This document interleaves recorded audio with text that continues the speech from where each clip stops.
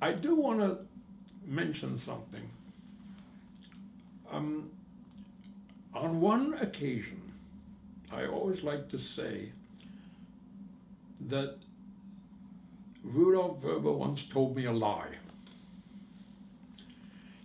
Rudolf Vrba was, as we all know, a very hardworking, dedicated scientist in his field of research.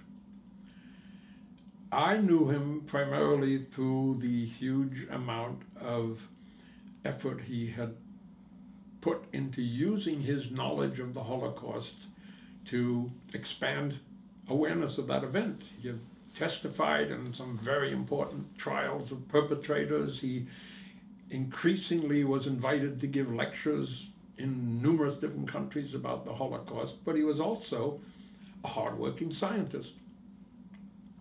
On one occasion, it happened to be the retirement party for his friend and my colleague John Conway. I found myself sitting with Rudy Vrba, and I said, you know, let me ask you a question.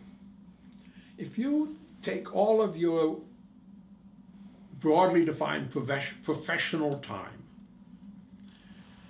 your work as a scientist and your contributions to knowledge about the Holocaust, what percentage of all that time do you devote to the Holocaust? He looked at me very seriously and said, less than 1/2% of my time. Now, that was not true.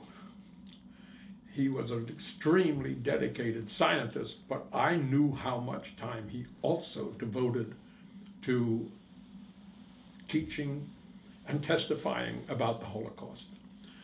But it was a very revealing moment, because it was a reminder that in his own mind, Rudolf Vrba was above all a scientist.